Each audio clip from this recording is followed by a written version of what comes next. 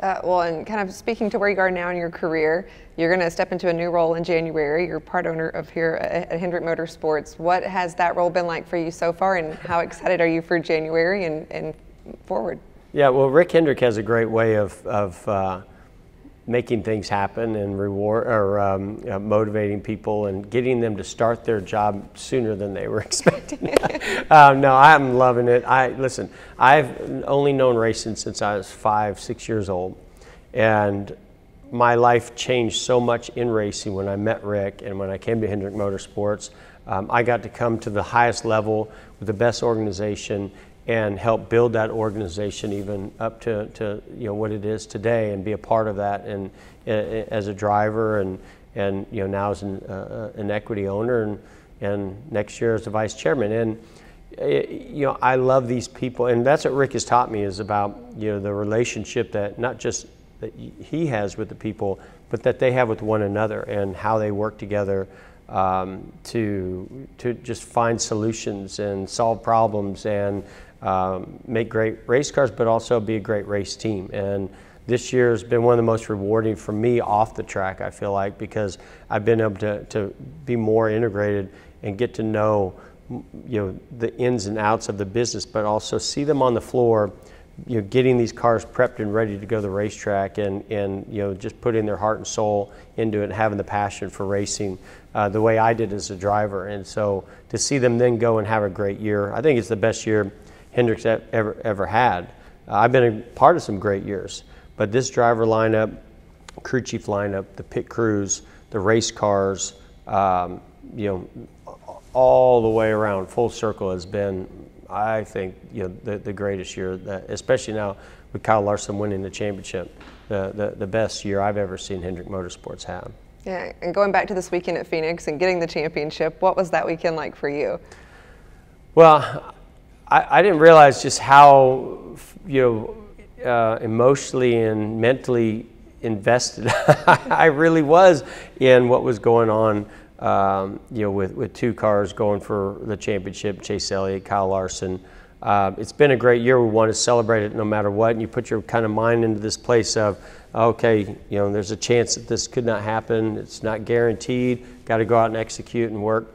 Qualifying, when we had 3 of the top 4 spots, or the top 3 spots in qualifying, and 2 of those were our championship contenders, I was like, okay, that's a good sign. This is good, but what's going to happen on Sunday? And throughout the race, I thought they did an excellent job of controlling most of the race, but it was very clear also early on that the Gibbs team, which we knew going in, would be very, very tough, and that's a good track for them. And so it was this back and forth, and through that, especially when that caution happened that put Truex in the lead and took away the lead for Chase Elliott, I was devastated, and I was, okay, it's not over. It's not over. We're gonna win this race right here on pit road, by the great teams and the great pit crews that we had. We just got to get another caution, and that caution came. So I'm just so proud to to see what the teams have done this year, how they've worked together. And as well as somebody like Cliff Daniels and Kyle Larson, just seeing how they grew together this year to come out on top was, for me, a very, very special year also. Did you ever imagine that Larson would have 10 wins plus the championship when he started at Hendrick earlier in the year? And 11 if you count the All-Star race. Right, exactly. He's talented. He's super talented. Everybody talks about it. Everybody knows it. See what he does in all forms of racing. But when you get to the Cup level, it takes a lot more than a talented race car driver behind the wheel. That's a huge part of it. But it takes the total team, and you got to do it. It's a grind to do it over 36 weeks, and so I think that I knew that they had something special when they won early on in the season. And then just being around both of them, I'm so impressed with the work effort that Kyle Larson puts in. Usually the guys that I've been around, I'll throw myself in this category. I'm not as talented as he is. I'm not going to throw myself in that category. I'm saying that there were times where I probably didn't work as hard as I could have to have more success. And so when you see a guy come in like that, and how Cliff Daniels works, he's very detailed. He just covers a lot of ground and puts a lot of information in the driver's hands and the whole team's hands. And it's hard to sometimes manage all that. And Kyle Larson was completely invested in all of that, believed in the process, believed in his team, and put all the effort into it, and did it humble, that it took to be a champion. And that's equally as impressive to me as his talent behind the wheel. There's a video of you and Mr. Hendrick once he takes the checker flag and gets the championship. What did it mean to be there and have that moment with him? Well, so we decided to sit on separate pit boxes. We had a lot of sponsors and partners there, and so at first we were standing there watching on TV, and then he went down to the 48 box, and I went to the 24 box. It just happened to be happened the way it did, but we made a conscious effort. We're not going to the 9 or the 5. That's it's just we want to let them focus, let them do their thing. We don't want anybody to have any reason to believe that we're biased towards any. So let's just stay away. And so when we did that, he and I were talking on the radio back and forth. He was when he was on the box, and I was on the box, and just trying to talk through how the race is unfolding. We were talking about how the Gibbs cars were very good on the long runs. We needed more short runs. We needed to make some adjustments. We needed to have great pit stops. And then when that caution happened, we were both like, oh my goodness, I can't believe that just happened. So we were kind of talking back and forth, not steadily. Most of the time we're quiet and just focused. But on that box, I really, there were these moments that kicked in. It almost reminded me when I was driving.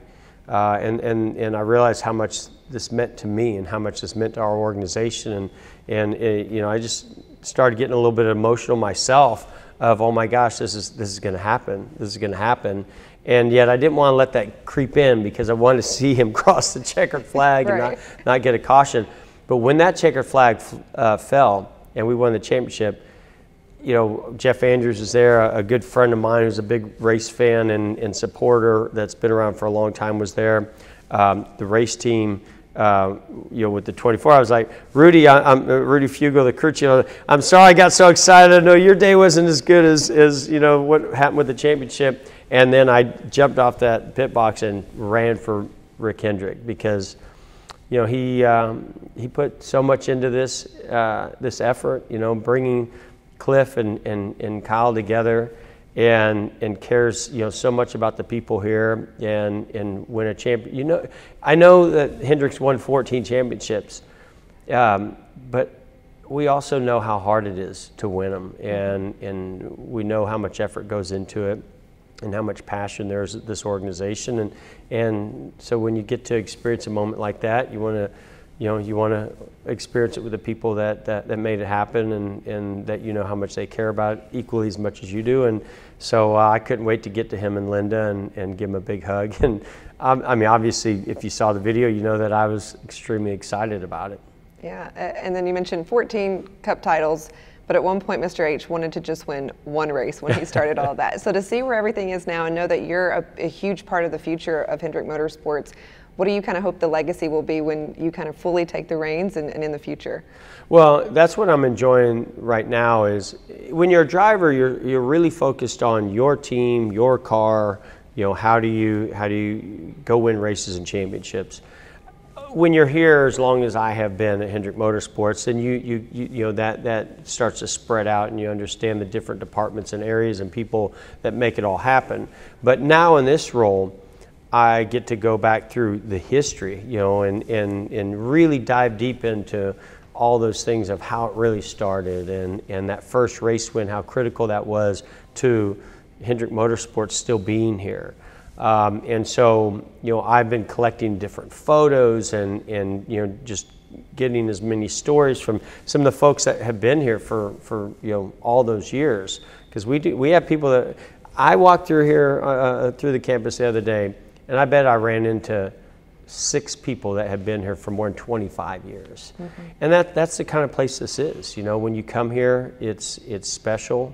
You don't want to leave. You work hard to because your teammate is, and that's what it takes. But you're also rewarded with a great experience. And so to hear those stories and know the history, and then look at my history within it, since I came here, and I was talking to Mrs. Hendrick the other day, and that first championship in 1995 meant a lot to this organization. Certainly meant a lot to me, but I didn't quite know how much that meant to Rick and to Linda and to Hendrick Motorsports until you start spending more quality time not being a driver, being in more in a different environment. I spend more time traveling with them places, fishing with Rick, in meetings, and just on the phone.